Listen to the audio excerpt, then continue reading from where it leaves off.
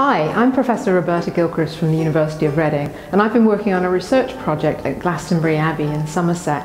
We've had funding from the Arts and Humanities Research Council, which has enabled us to study the excavations that took place at the site over 36 seasons, which had never previously been published.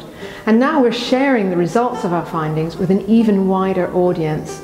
With the benefit of AHRC funding, we've worked with the University of York to create a series of digital reconstructions that show the development of the Abbey through different phases. And this helps visitors to the site to understand how the site developed.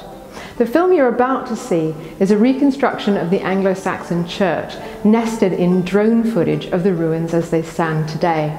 You can see more reconstructions of Glastonbury Abbey if you visit the site from September 2016.